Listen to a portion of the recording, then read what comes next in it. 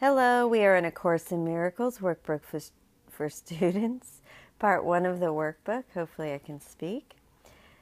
We are on lesson 14. God did not create a meaningless world.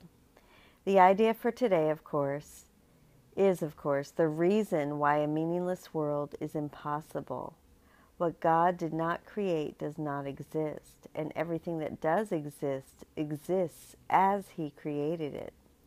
The world you see has nothing to do with reality. It is of your own making, and it does not exist. The exercises for today are to be practiced with eyes closed throughout. The mind-searching period should be short, a minute at most. Do not have more than 3 practice periods with today's idea unless you find them comfortable. If you do, it will be because you understand what they are for. The idea for today is another step in learning to let go of the thoughts that you have written on the world and see the Word of God in their place.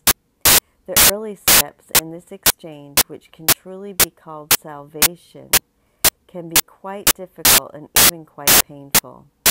Some of them will lead you directly into fear. You will not be left there. You will go far beyond it. Our direction is toward perfect safety and perfect peace.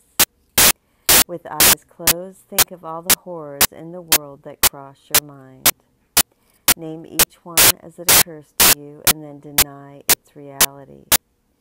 God did not create it, and so it is not real. Say, for example, God did not create that world, and so it is not real. God did not create that airplane crash, and so it is not real. God did not create that disaster, specify, and so it is not real. Suitable subjects for the application of today's idea also include anything you are afraid might happen to you or anyone about whom you are concerned. In each case, name the disaster quite specifically. Do not use general terms. For example, do not say God did not create illness, but God did not create cancer or heart attacks or whatever may arouse fear in you.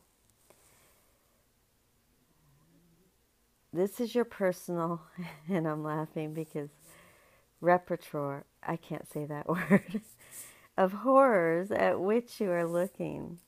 These things are part of the world you see.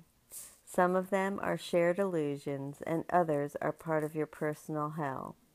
It does not matter.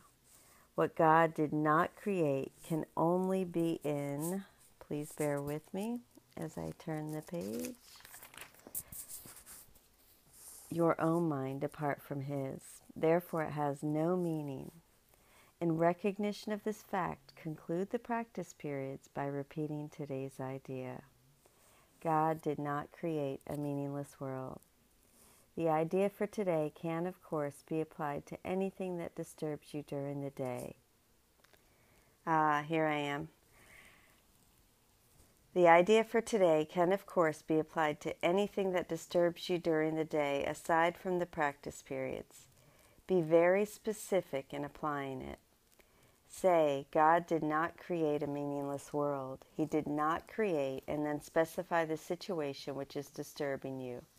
And so it is not real. Thank you for joining with me. I love you.